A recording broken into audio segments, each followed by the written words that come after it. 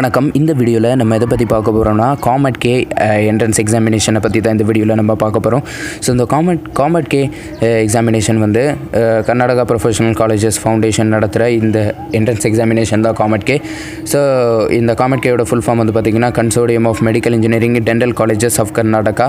So நீங்கள் வந்து COMEDK entrance examination எழுதுனீங்கன்னா இந்த ப்ரொஃபஷனல் காலேஜஸ் ஃபவுண்டேஷன் கீழே இருக்க காலேஜஸ்க்கு உங்களுக்கு அட்மிஷன் கிடைக்கும். ஸோ இது வந்து 2 ஸ்ட்ரீம் இருக்குது, மெடிக்கல் அண்ட் இன்ஜினியரிங். ஸோ நீங்கள் மெடிக்கல் சேரணும்னா நீட் எக்ஸாமினேஷன் எழுதி ஆகணும். ஸோ இன்ஜினியரிங்க்கு நீங்கள் இதில் கொடுத்துருக்கிற ப்ரொசீஜர்ஸை ஃபாலோ பண்ணி நீங்கள் வந்து இந்த என்ட்ரன்ஸ் எக்ஸாமினேஷன் எழுதி நீங்கள் அட்மிஷன் உங்களுக்கு கிடைக்கும்.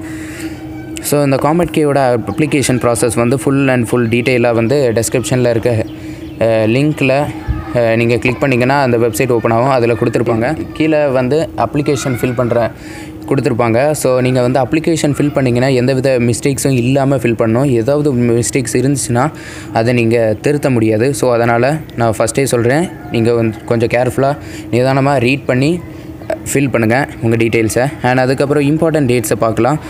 3rd வீக் ஆஃப் ஜனவரியிலே இந்த அப்ளிகேஷன் ஃபார்ம் ஸ்டார்ட் பண்ணிட்டாங்க. அண்ட் அதுக்கப்புறம் வந்து மார்க் டெஸ்ட் ஒன்று நடத்தியிருக்காங்க, அதாவது February 1st வீக் நடத்தியிருக்காங்க.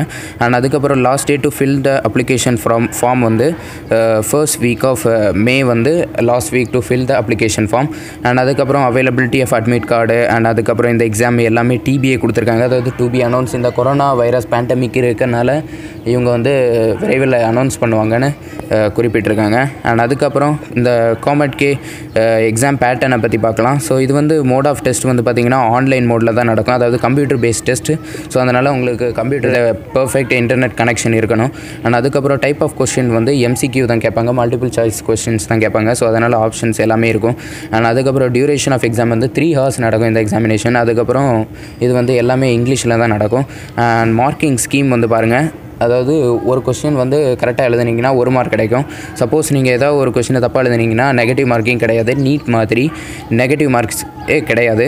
அண்ட் அதுக்கப்புறம் COMEDK என்ட்ரன்ஸ் எக்ஸாமினேஷன் வந்து பார்த்திங்கன்னா ஃபுல்லாகவே 10th 11th 12th சிலபஸில் என்னென்ன படிச்சிருக்கீங்களோ அதை பேஸ் பண்ணி தான் கேட்பாங்க. அண்டு என்னென்ன கொஷின்ஸ், எத்தனை கொஷின்ஸ்லாம் ஒவ்வொரு சப்ஜெக்ட் வைஸாக கேட்பாங்கன்னு இப்போ பார்க்கலாம்.